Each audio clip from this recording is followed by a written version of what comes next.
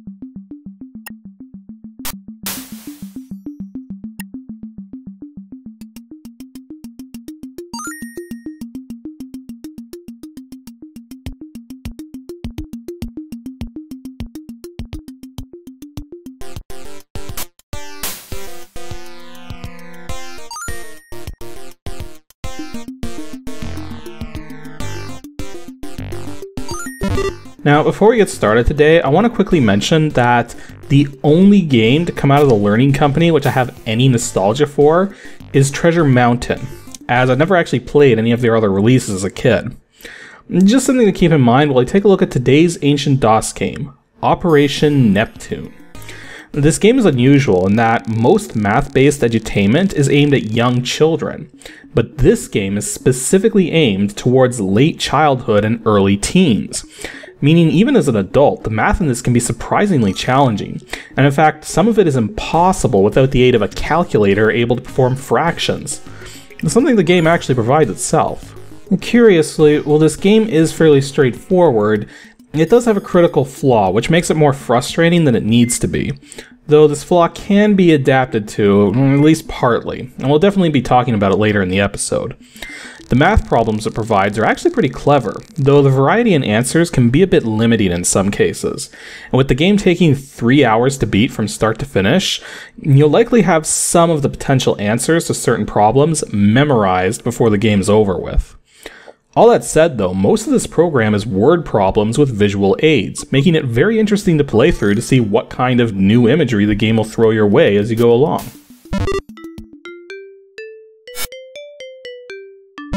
Operation Neptune was created and released by the Learning Company in 1991 and is a one-player action/edutainment game.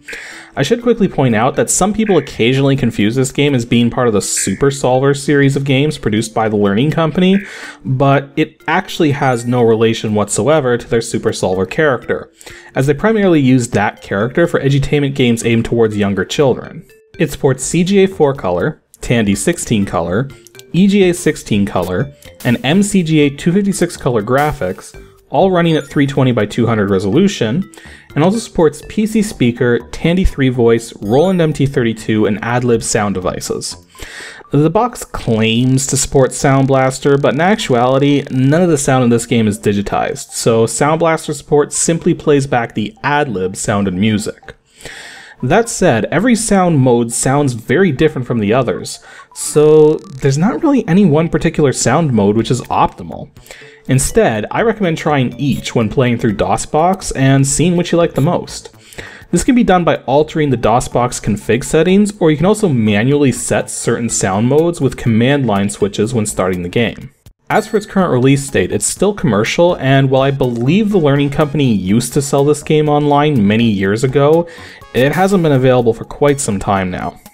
That said, if you go searching places like Amazon and eBay, you'll find plenty of copies available, ranging in price from dirt cheap to as much as $20. Interestingly enough, whether or not you find the CD-ROM version or the floppy disk version doesn't seem to be a factor in how much it's going to cost. One thing to keep in mind though is that there's actually an old Atari ST game by the exact same name which has absolutely nothing to do with this game. So try not to get the two confused if you go looking for either. An edutainment game with a story? Well, surprisingly, yeah, this game has an overarching story to it. Basically, it takes place in some sort of future where two space missions are being conducted, one on an asteroid, another on a planet. Both teams discovered very interesting things and collaborated to produce a space capsule to send back to Earth with their findings, as well as some of the things that they had uncovered. There's just one problem. When the space capsule reached Earth, it had a rather shaky re-entry, and not only split in two, but crashed into two separate parts of the ocean, creating a potential toxicological nightmare, and as the capsule was made of metals, which could cause widespread pollution to the ocean if not cleaned up as soon as possible. Fortunately, there was already a contingency plan in place for just such an emergency, dubbed Operation Neptune, the goal being to use a special submarine to pilot beneath the ocean and collect all of the fragments of the space capsules so they can't cause widespread harm to the ocean environment. At the same time, you must also uncover data fragments from the logs of the astronauts to figure out what potential dangers may await you when you reach the special cargo carried by each section of the space capsule. So, what does any of this have to do with mathematics? Well, most of the gameplay in Operation Neptune takes place here, moving around the ocean in your sub. Your goal in each sector is to find all of the space capsule pieces detected in the area and recover the data capsule containing the log entry. You must then reach the supply station at the end of the sector to resupply and enter the next. Before you start though, you get a choice between two skill levels, though it's interesting to note that this is actually more a choice between two different sets of levels, with the expert set being more challenging overall than the Voyager set. The math aspect comes into place seemingly at random, though there's actually triggers for each math event that you come across. When a math event is triggered, a light will flash on your sub and one of the indicators at the bottom will light up, indicating if the math question is being requested by the boat on the surface, which is tracking your condition, or if it's being generated by your onboard computer system, which kind of gives you a vague idea of what kind of question you may be faced with before it appears. You must then answer the math problem in order to continue, though you'll also be allowed to continue if you get it wrong twice and still have oxygen left. Now, oxygen is how you stay alive underwater, which may seem obvious, except it acts more like a life counter than an air meter. Essentially, the gauge shows how many extra oxygen tanks you have and how much oxygen is left in the current tank. When you take a hit, you lose 1/4 of the oxygen in the current tank. If you run out of oxygen, you return to an earlier point in the level, depending on what space capsule pieces you've collected. If you lose all of your oxygen, you restart the level entirely and have to collect everything all over again. You also have ink pellets you can shoot to temporarily stun sea creatures so that you can pass by them without losing oxygen, though if you do take a hit, there'll be a fairly sizable moment of invulnerability that you can take advantage of. And trust me, you're going to be taking a lot of hits. See, here's the frustrating thing about this game. The controls. They are just plain bad. Your sub has an immense amount of floatiness as you attempt to move it around, making it very difficult to maneuver the thing exactly where you want it to go. Whereas some of the sea creatures you're expected to dodge can move lightning quick. Naturally, you'd think, okay, just shoot ink pellets and be done with it.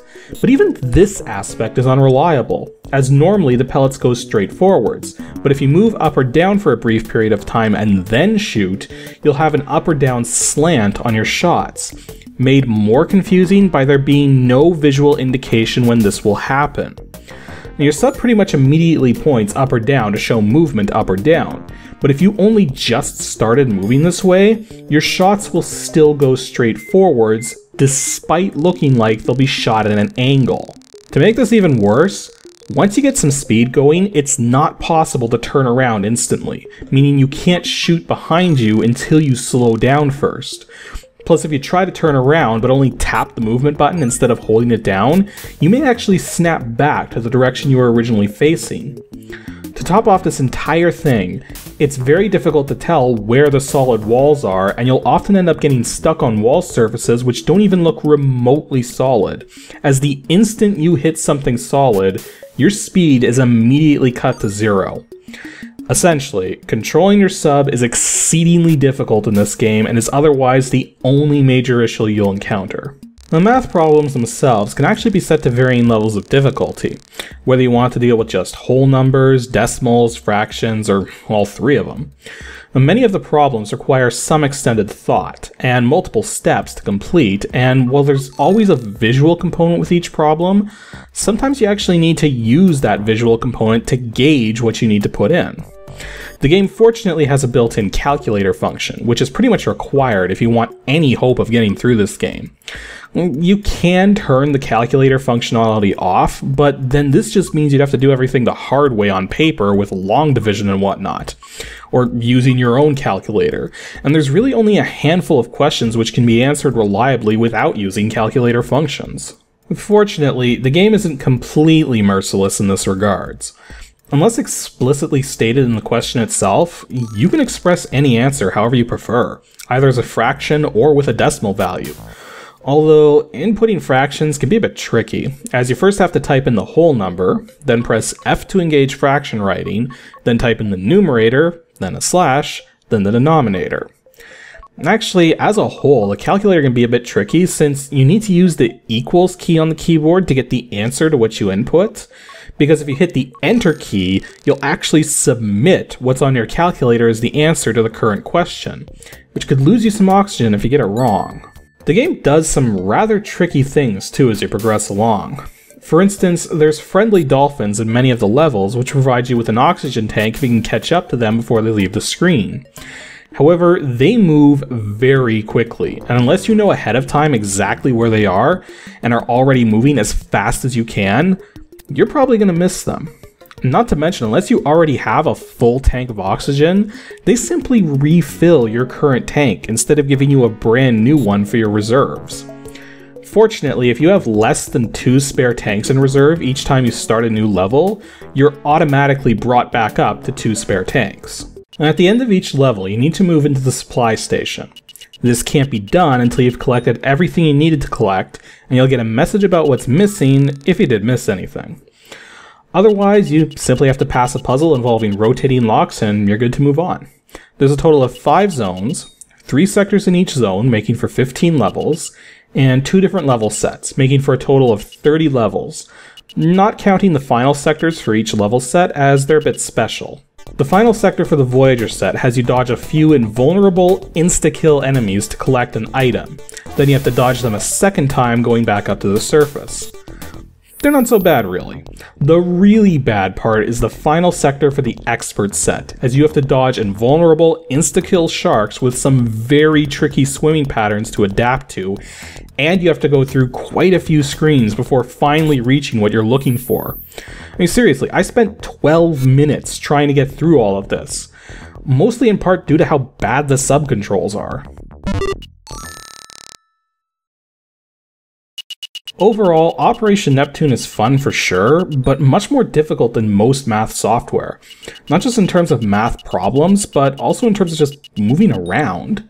Still, I'd rank it higher than many edutainment titles, though its high level of difficulty means it's not really suitable for introducing one's young children to, and by the time they're in their teens, they may not care about an old DOS game like this anymore.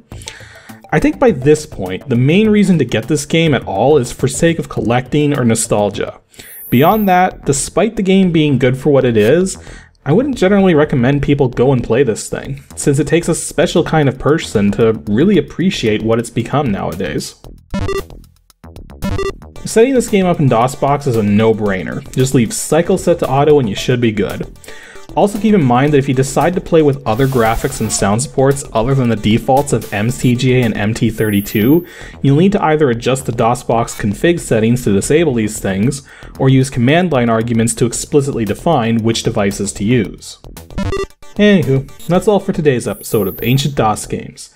Next Saturday is episode 185, and I'm going to be taking a look at a game which, quite frankly, isn't really all that educational. Unless you count anything to do with Rube Goldberg as educational. Yeah, I'm pretty sure many of you know what I'm talking about, so be sure to send your guess in as soon as you can to adg@pixelships.com, and stay tuned as we continue on with Edutainment Month.